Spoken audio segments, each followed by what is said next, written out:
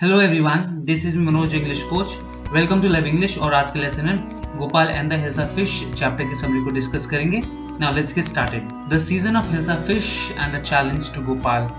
Hilsa fish का एक season, मौसम, और गोपाल के लिए एक चैलेंज, एक चुनौती। It was the season for hilsa fish and it was hilsa that everyone was talking about. वो एक हिल्सा फिश का सीजन था, एक मौसम था, और सभी लोग हिल्सा फिश के बारे में बात कर रहे थे। In the market fish mongers were selling only hilsa fish, luring customers to bye. और मार्केट में, बाजार में जो मछुआरे थे वो सिर्फ हिल्सा फिश ही बेच रहे थे, हिल्सा मछली बेच रहे थे, और कस्टमर्स को अपनी तरफ आकर्षित कर रहे थे। ल्योरिंग का मतलब होता है आकर्षित करना, ललचाना। तो वो कस्टमर्स को ललचा रहे थे हिल्सा फिश खरीदने के लिए। Even in the royal court, courtiers were talking about hilsa. यहाँ तक कि जो राजा का दरबार था उसमें भी जो बाकी जो लोग होते हैं राजा के आसपास बैठे हुए, वो भी सिर्फ हिल्सा मछली के बारे में बात कर रहे थे।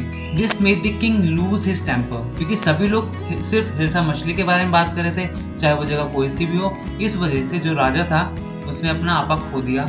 लूज हिज टेम्पर का मतलब था आपा खो देना, बहुत ज्यादा गुस्सा हो जाना। He believed that no one could stop the people from talking about Hilsa fish, not even Gopal, who was the wisest man in his court. और राजा को ये लगा कोई भी व्यक्ति उसके राज्य में नहीं है जो लोगों को रोक सके हिल्सा फिश के बारे में बात करने के लिए भी। और उसने यहाँ तक भी सोचा कि जो गोपाल है, जो कि उसके कोर्ट में, जो उसके राज दरबार में सबसे बुद्धिमान व्यक्ति है, वो भी इस काम को नहीं कर सकता है। The king challenged Gopal to bye a huge hilsa fish and bring it to the palace without anyone asking him about। तो राजा ने गोपाल को एक चैलेंज दी, एक चुनौती दी। राजा ने गोपाल को बोला कि वो एक ह्यूज हिल्सा फिश खरीदेगा, बहुत बड़ी हिल्सा फिश खरीदेगा, और उसको महल के अंदर लाना है। और एक कंडीशन ये भी है कि किसी भी व्यक्ति को हिल्सा फिश के बारे में गोपाल से कुछ नहीं पूछना है। गोपाल एक्सेप्टेड द चैलेंज, और गोपाल ने चैलेंज को एक्सेप्ट भी कर लिया। तो यहाँ तक हमें ये समझ आया कि पूरे राज्य में, पूरे जगह में सिर्फ हिल्सा मछली की बात हो रही है, चाहे वो राज दरबार हो, चाहे वो बाहर हो, चाहे मार्केट में हो, और हिल्सा फिश के अलावा लोग किसी चीज के बारे में बात नहीं कर रहे। इस वजह से जो राजा है वो बहुत ज्यादा गुस्सा हो गया है,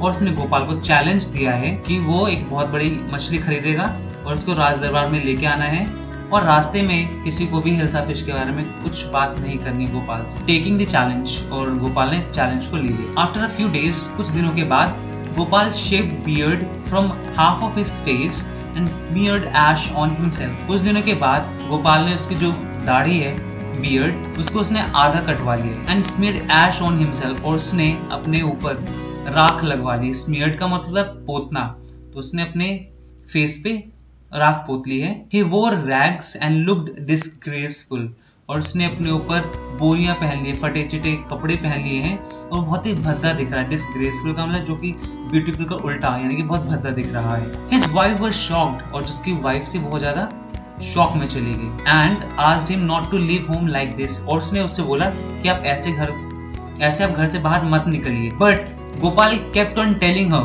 that he was going to buy a huge hilsa fish, और पर गोपाल ने उसे बोला कि वो एक बहुत बड़ी हिल्सा फिश खरीदने जा रहा है। She thought Gopal had gone mad, और उसे लगा कि जो गोपाल वो पागल हो चुका है। At the market, Gopal bought a huge hilsa fish and started walking towards the palace। तो गोपाल ने मार्केट में से एक बहुत बड़ी हिल्सा फिश खरीदी और वो महल की तरफ चलने लगा। Towards का मतलब होता है किसी चीज की तरफ आप मूव कर रहे हैं आगे। No one noticed the fish, किसी ने भी मछली को नोटिस नहीं किया, देखा नहीं। But everyone was looking at Gopal walking strangely with his shabby clothes।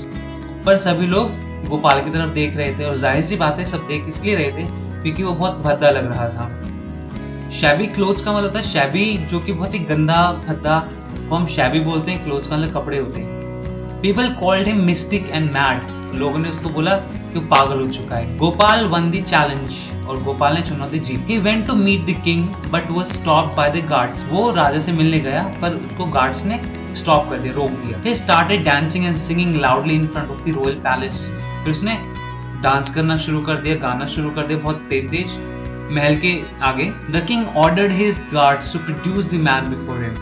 फिर राजा ने आदेश दिया उसके गार्ड्स को कि उस आदमी को उसके सामने लाया जाए। Everyone in the court was shocked seeing Gopal dressed up like a mad। और सभी लोग जो राज दरबार में थे सब बहुत ज्यादा शॉक हो गए।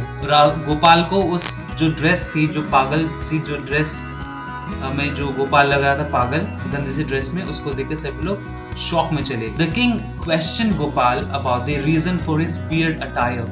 तो राजा ने गोपाल से सवाल पूछा कि वो इतनी अजीब कपड़ों में क्यों आया है। वियर्ड का मतलब होता है अजीब, अटायर का मतलब होता है dress. Gopal reminded the king about the challenge and told him that from the market to the royal palace no one had asked him a single word about the hilsa. Gopal ने राजा को याद करवाया उस चैलेंज के बारे में जो कि राजा ने उसे दिया था, और उसे ये भी बताया उसने राजा को कि मार्केट से लेकर रॉयल पैलेस तक, महल तक, किसी ने भी उसको हिल्सा फिश के, हिल्सा मछली के बारे में कुछ नहीं पूछा। The king burst into laughter. और जो राजा था वो जोर जोर से हंसने लगा।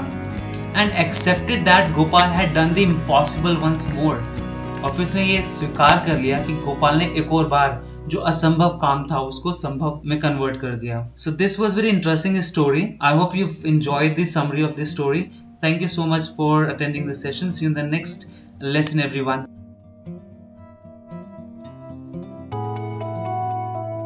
Thank you for attending this session. Do share and subscribe to this channel for more lessons like this. Check out other video lessons by clicking on the video.